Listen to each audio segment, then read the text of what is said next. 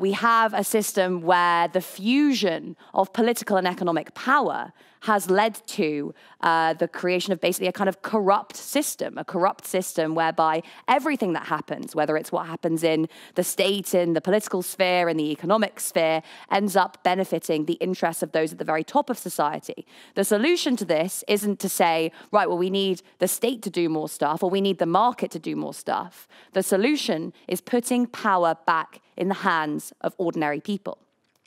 And this is really the big divide, the big challenge, the big battle of our era.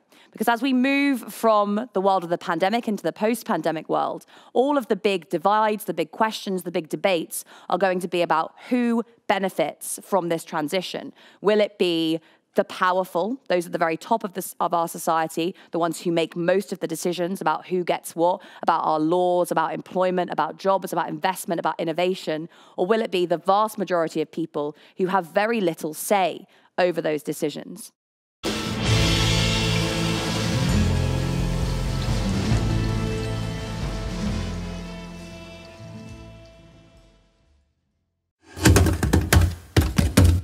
Human.